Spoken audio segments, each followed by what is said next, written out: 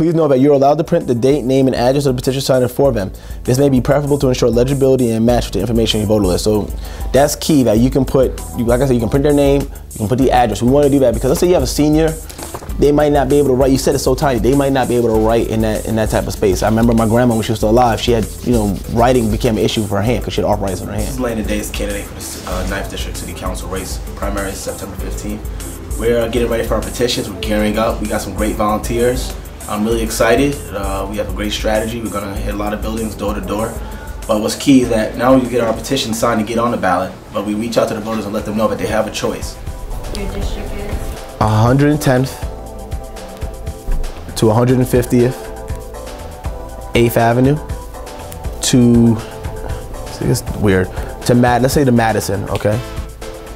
Above 125th Street, it goes from 8th Avenue all the way to the river, to the East River. Below 123rd Street, it goes from Madison to the Hudson River. On the bottom of 110th Street, from Broadway to West End, it goes all the way down to 96th Street.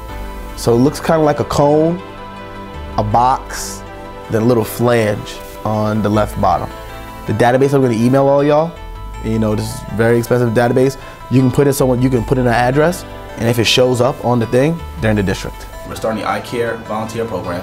Go to www.landondays.com to sign up and become a volunteer. I really thank you for all of your support, and please join us. Thank you.